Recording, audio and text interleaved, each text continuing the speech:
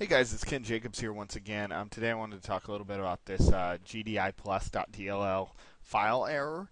Um, we've been getting a lot of support requests and help tickets and emails and stuff regarding this particular DLL file error, so I thought it was time to make a quick video, and I also made a post on my blog on walking you through exactly how to get it fixed. If you click the link below the video, it'll take you to the blog, and you can follow along with the step-by-step on just how to get it fixed.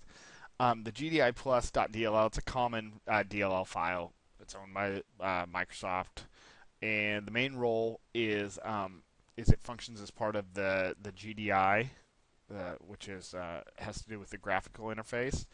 Um, and so the chances of if you're getting any kind of DLL file errors that reference GDI plus, then there's a pretty high probability that that your computer has registry problems.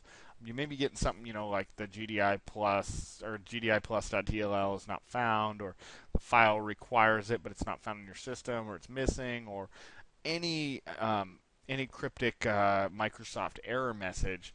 As long as it's referencing the GDI plus.dll file, then there's a very high probability that that is a registry problem.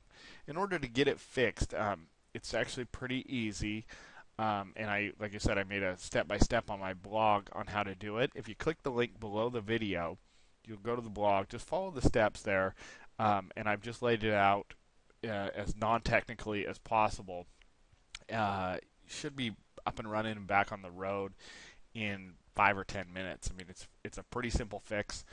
And as always, if you have any problems, shoot me an email, shoot me a private message, do something, get in touch with me, and I'll help walk you through it. But I don't really think you're going to. Like I said, I made it pretty straightforward and simple. So I hope this helps. I'm sure it does.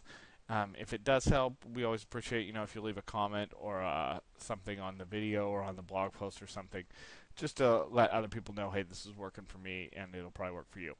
And it also lets us know that you like these videos and these blog posts, and I keep doing them. So again, I hope this helps, and just click the video or click the link below the video, follow the instructions, and you'll be good as new. All right, take care.